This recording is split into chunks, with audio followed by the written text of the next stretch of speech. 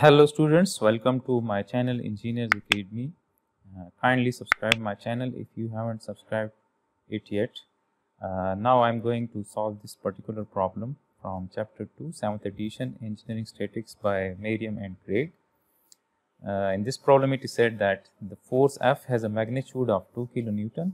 This force F has a magnitude of 2 kilonewton and it is directed from A to B. Right, so 2 kilonewton force F is acting from point A to B, and we are required to calculate the projection FCD of F onto the line CD and determine the angle between F and CD.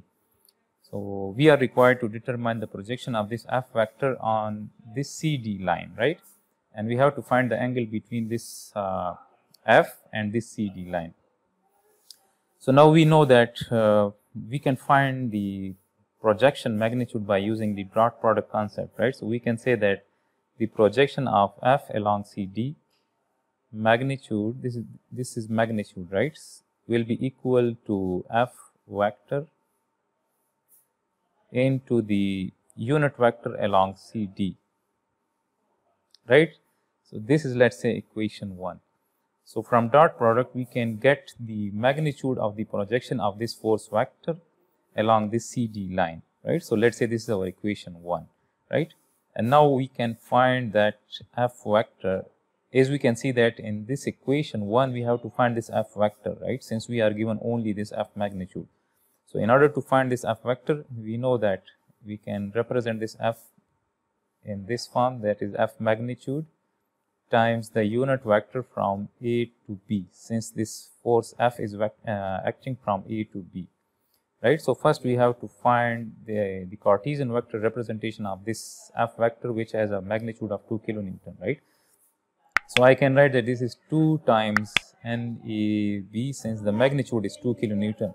So we can write that this F vector, this will be in kilonewtons, remember, right? So this is 2 times that unit vector NAB, and we can further write that unit vector is AB vector divided by AB magnitude, right? So this is NAB.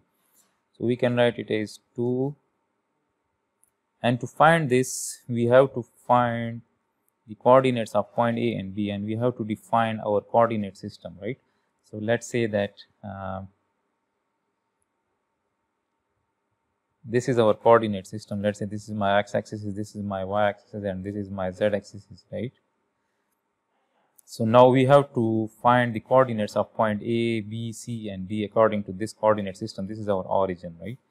So now let's say that to write the coordinates of point A, is we can see that this point A is located on the x-axis, right? So this means that the y and z coordinates of point A are 0. And this point A is at a distance of 0.2 meters from that origin, right? So this is 0.2. So these are the coordinates of point A, right? Similarly, the coordinates of point B. So as we can see that to reach that point B, we have to travel 0.4 meters in the positive y direction. So I will write 0.4, and then we have to travel 0.2 meters along the positive z-axis, right? So I will write 0.2.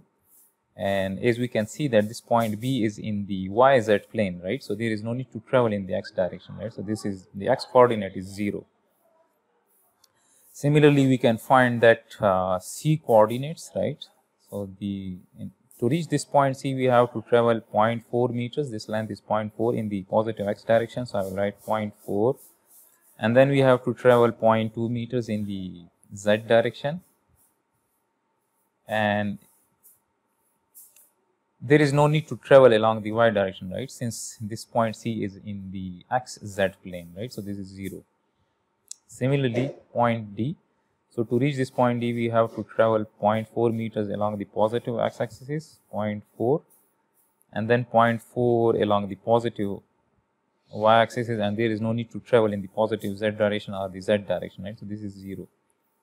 So these are the coordinates of point A, B, C, and D. So now we can find that AB vector, right? So to find that AB vector, we have to subtract the corresponding coordinates of point A from point B, right? So we have to write 0 minus 0.2i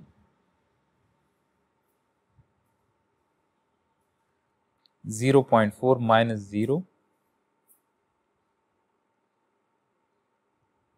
j and 0.2 minus 0 k.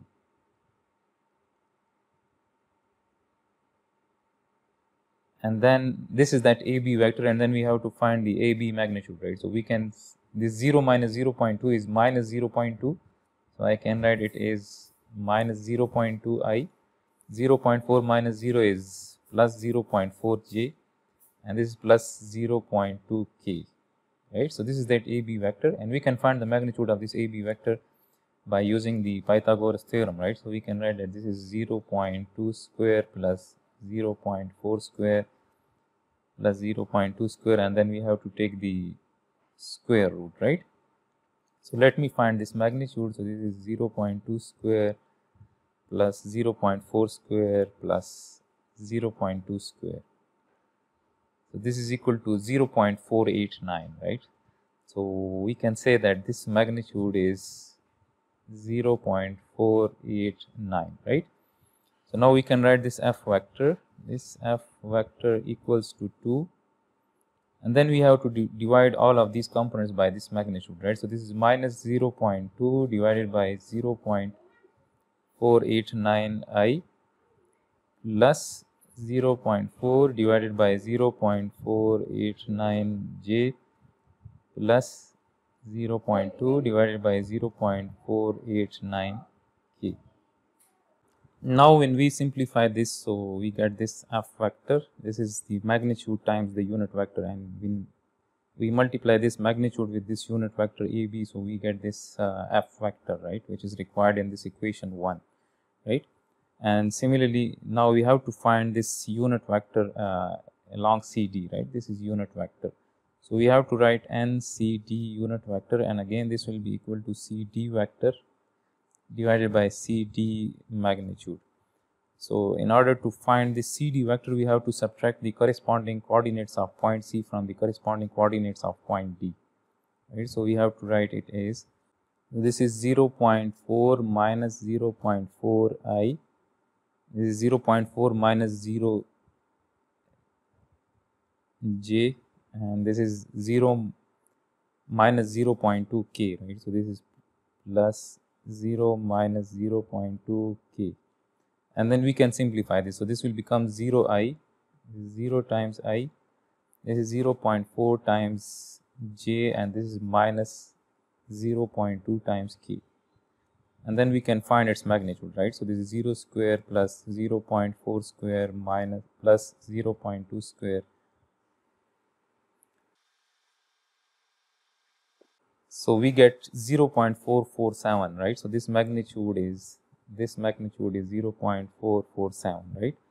So then this NCD unit vector equals to, and this is 0 I, right? So this is 0.4, we can write it as 0.4 divided by 0.447 j minus 0.2 divided by 0.447 k, right? So this will be our NCD unit vector.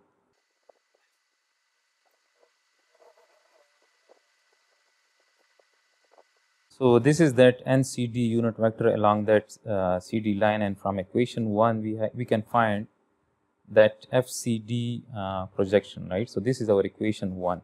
So we can write that FCD, the magnitude of the projection along CD line is equal to f vector times the dot product with that NCD unit vector, right? So this is f vector. We will write it as minus 0.818 I plus 1.636 j plus 0.818 k dot product with this vector, this unit vector, right? So this is 0.895 j minus 0.447 k, right? So as we know the dot product, right? So I dot j will become 0 and I dot k will become 0, right? So we can only multiply the corresponding components, right? We can multiply j with j, since j dot j is 1 and k dot k is 1, right? And all the remaining multiplication will multiples will become 0, right? So this is, we can write it as 1.636 636 into 0.895, right, and j dot j will become 1, and similarly this is 0.818 into plus into minus will become minus, and this is 0.818 into 0.447, and k dot k will become 1, right. So this is 1.636 into 0.895 minus 0.818 multiplied by 0.447. So this is 1.098. So we can say that it is approximately 1.099, and this will be in kilonewtons, since this is in kilonewtons, right. This is in kilonewtons. This is unit vector, right. So we will have the projection magnitude in kilonewtons. This is 1.099 kilonewton, right. So the projection of this force F, which has a magnitude of 2 kilonewton along this CD line, has a magnitude of 1.099 kilonewton. And further in the problem statement, we are required to determine the angle of this force F with this CD line, right. So again, from the dot product, from this dot product we can write that FCD magnitude is equal to F vectors with the dot product with NCD, and we can write that this will be equal to F magnitude and NCD magnitude cos of theta, and theta will be the angle between this force F and that CD line. So from this equation we can write that cos of theta will be equal to FCD magnitudes that we know already, divided by this F vector magnitude and that NCD magnitude, right. So we have to find its magnitude, right. So NCD magnitude will be equal to 0.895 square plus 0.447 square, and then we have to take the square root. So this will be the magnitude of that unit vector along CD. This is 0.895 square plus 0.447 square. So this is 1, right. So 1, its magnitude is 1, right.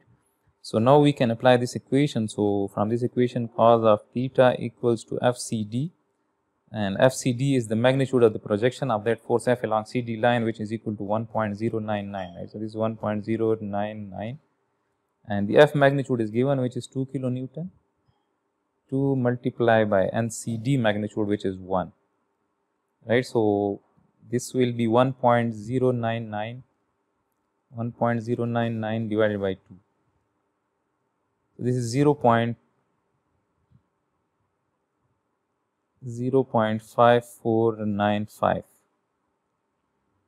and we can take cos inverse of this answer, right. So cos inverse of answer, so this will give us that angle, which is 56.67. So this theta will be equal to cos inverse this value, and theta equals to 56.67 degrees. So in this particular problem, we were required to determine the magnitude of the projection of that force F, which has a magnitude of 2 kilonewton along that CD line. So that magnitude is 1.09 kilonewton, and that force F is making 56.67 degrees with that CD line. So this is the solution of this particular problem. I hope you people would have understood this particular problem.